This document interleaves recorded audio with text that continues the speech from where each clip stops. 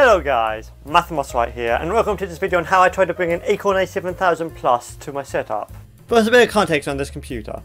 In 1994, Acorn Computers announced their replacement to their Archimedes lineup, specifically the higher-end A5000 with the RISC PC, which, while significantly faster, it was out of touch for most home users with a price tag of £1,199 in 1994, including a display, or an eye-watering £2,255 when adjusted for inflation. So this left a gap in the market that was still being filled by the older Archimedes lineup. In 1995, Acorn finally released the A7000, a system on a chip loosely based on the RISC PC's architecture. The SoC was the ARM7500 clocked at 48MHz and 4MB of FPM RAM, which was upgradable to 132MB. There was no video memory and nowhere near as expandable to its higher end sibling, but sold for a more attainable £889 for the baseline specification, which is $1,629 when adjusted for inflation. It received mostly good reviews in magazines such as Acorn User, and most equated its performance to a RISC PC 600, which at this time has been out for several months. 3 years later, Acorn brought out an upgraded model, dubbed as the A7000 Plus. This boosted the clock speed to 56MHz over 48. It showed a floating point engine, something not even the high-end RISC PCs ever received, and upgraded the RAM subsystem to support the EDO standard and double the baseline capacity to 8MB. But this did bump up the price to $1,099 or £1,901 in 2023. Acorn User loved it, saying the computer's equivalent performance is that of a RISC PC 700 with 1MB of video memory, and is the ideal machine with none of the strong compatibility problems. This machine proved both to be successful, and the last new computer Acorn would release before closing down their workstation division a year later. Castle Technologies continued to manufacture the A7000 Plus until 2003. This particular example used to belong to my grandparents. So let's get on to the upgrade. Now if you look at the front of the case, you might actually notice it doesn't have a power button anywhere. And that's because if we look at the back, you'll find along with the reset, audio, SVGA, keyboard and mouse, a little slot where Ethernet would be, parallel and serial ports respectively. Up here is the power supply's main switch, which most power supplies have anyway. But this actually acts a bit different because this is actually the main power switch of the system. There's no power buttons like the higher end RISC PC and indeed most previous Archimedes computers. Since this machine belonged to my grandparents originally, it does have certain sentimental value to it, so I'm not going to do anything cosmetically to it. I am not going to replace the ROMs or anything like that. Instead, I am just going to do easy reversible upgrades, so after the short-term solution, I can put it back to how it was when I found it. Couldn't have said it better myself past me. The first job was removing the screws and opening up the case. One screw came out easily while the other had an attitude problem, and I could tell this was the start of the trial and tribulations for this project. The case kinda disintegrated when I first opened it, which is not something I expected. When you remove the shell, you can truly see how compact the entire system is and why you can have an optical drive or a podular expansion but not both. Once inside, I need to remove 2 additional screws at the front to remove the drive case and gain access to the hard drive and RAM slot. Here you get to see the motherboard in plain view. Couple of interesting points is the SoC that holds the CPU, GPU and memory controller. RAM is soldered directly to the motherboard with an additional slot that can take up to 128MB. What a time to be alive to have an SoC with upgradable RAM. Take note, Apple. Other interesting points is that you can see the 2 ROM chips holding the Core OS, meaning you could technically boot without a hard drive and you could use it fine. Swapping out these ROMs means you could do things like upgrade the maximum size of drives these machines could take, as that subsystem doesn't seem to have a hard limit compared to other IDE controllers of the era. The CMOS battery looked like it was on the way out, but I cut some thick cardboard and slid it underneath the battery to prevent it from corroding the motherboard when it finally bites the dust. Anyways, let's talk about upgrades. The first is this 32MB EDO module to upgrade the RAM to 40MB. Originally I put in a 4MB module, but it wasn't enough for what I wanted. Next up is this SD to IDE controller and a corresponding 4GB SanDisk card. I'll be honest, I didn't think the adapter would work purely due to how picky these IDE controllers are in these Acorns. This upgrade in particular was driven by my desire to keep the A7000 Plus's originality by keeping its data intact. The idea being I can easily disconnect the SD card adapter and reconnect its original hard drive and it would be back as it was.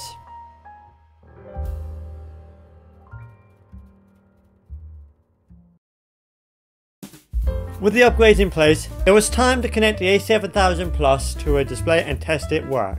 The only VGA monitor I had readily available was my old TV set, which I had not sold at the time of this video.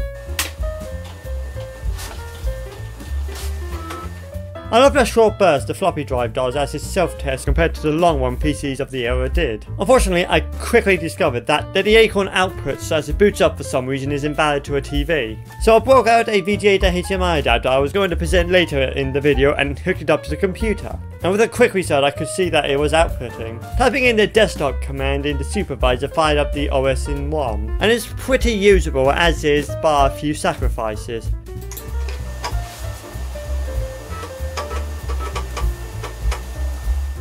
Oh, that sound, man.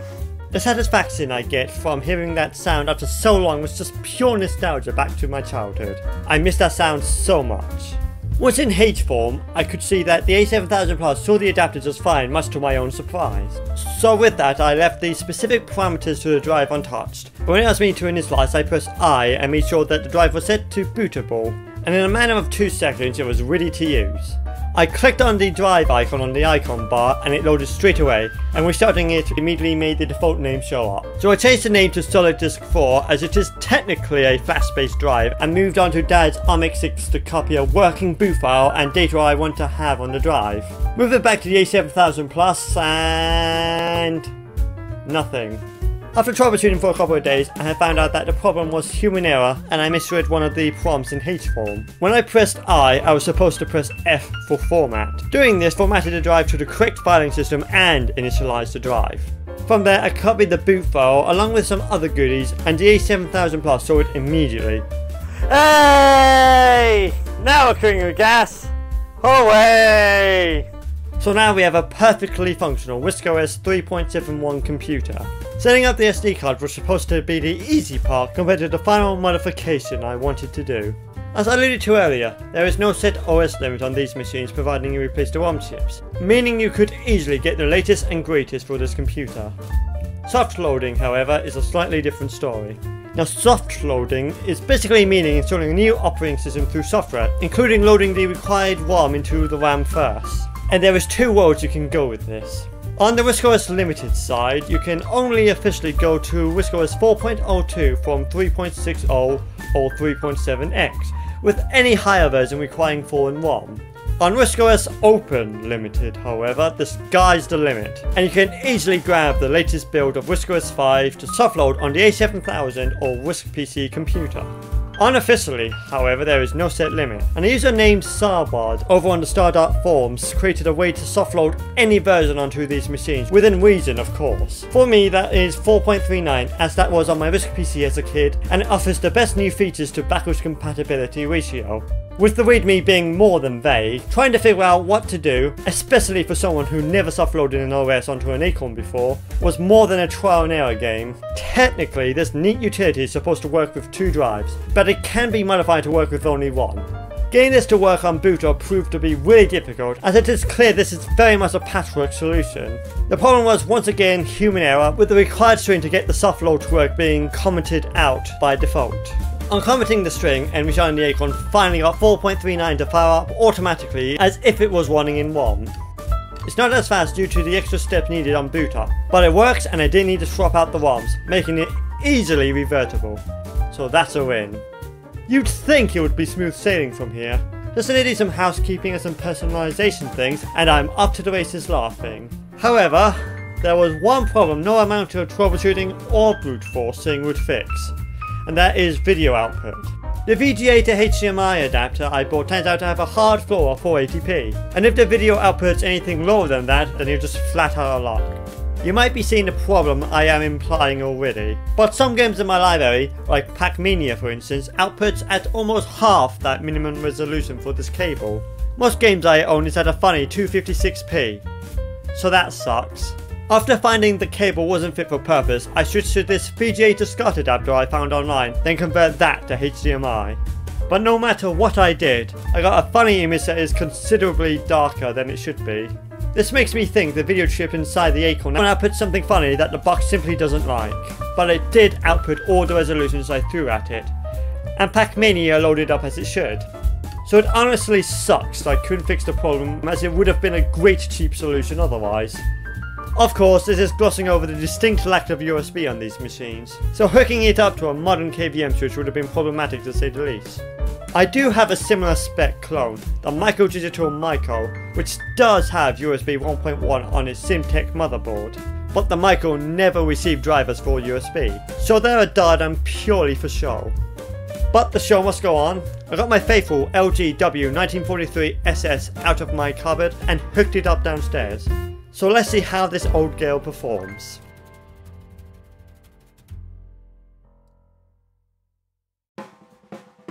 So here we are with the A7000 Plus all up and running. So let's try out some games. First off is Burnout. Not to be confused with Burnout, as they are completely unrelated. Believe me, I thought they were the same when I was a kid.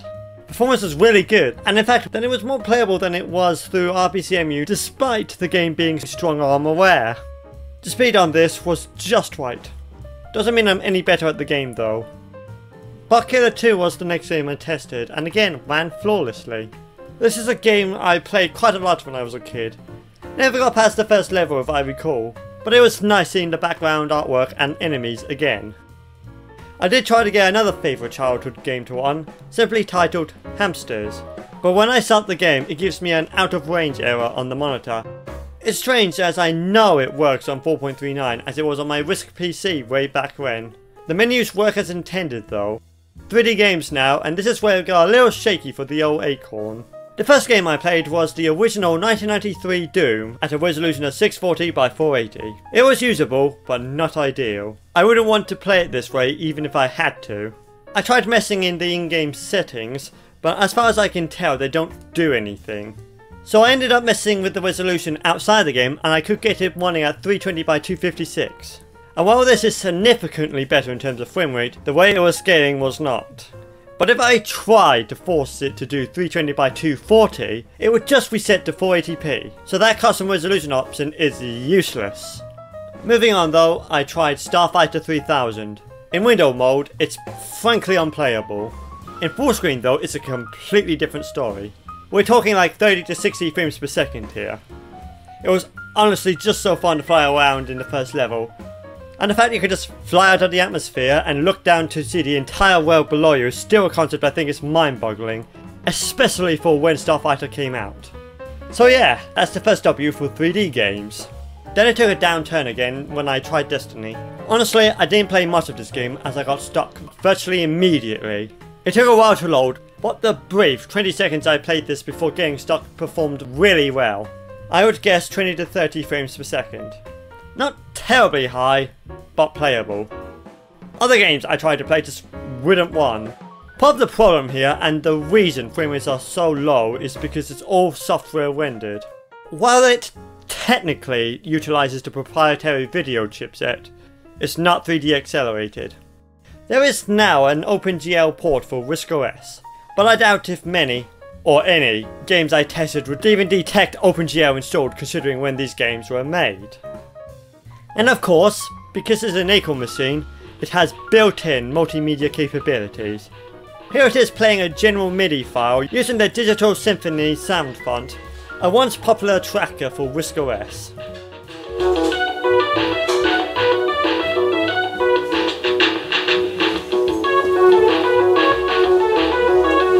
So overall, this would have been a perfectly suitable computer for the majority of my games if I could only find a suitable adapter to connect it to my setup. The performance isn't anything groundbreaking, even for computers of the era, but that wasn't really the point of this project. The point of this was for me to have the ability to play, and maybe even stream, my childhood games and software without any quirks that emulation has brought. And sadly, I have failed on that goal despite the Acorn being fully functional. But anyway, thank you so much for watching, and I'll see you in my next video. Peace.